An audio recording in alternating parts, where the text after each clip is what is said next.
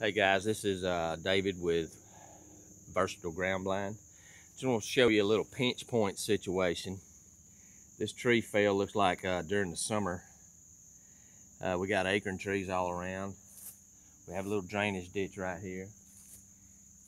It's in a funnel. So what I thought I may do, not committed to it yet, but I found this little situation right here. Just to point out the tree seat. You see how I got a tree trunk right here that's about 4 feet in diameter.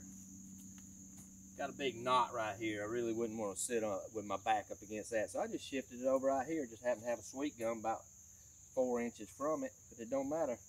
Little backrest just leans up against anything. Got it set up right here. I would be setting up for about an 8-yard shot. Now you say, okay, well you're out in open. Well, I ain't hunting yet either, so I mean I got stuff I could brush myself in. And I put on my leafy camo, little head net, have my little bow holder right here. I can be willing to bet you that they would come down this hill right here. I've been hunting here long enough to know about the deer habits and patterns.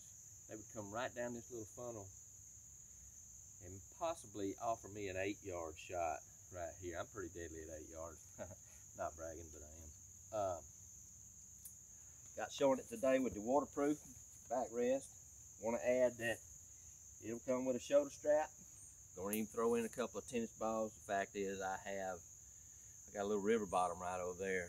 It gets flooded. I'm subject to hunting there. But with these tennis balls on there, I've never had an issue. It will not sink in there with these tennis balls. It never has. So you can take them on and off.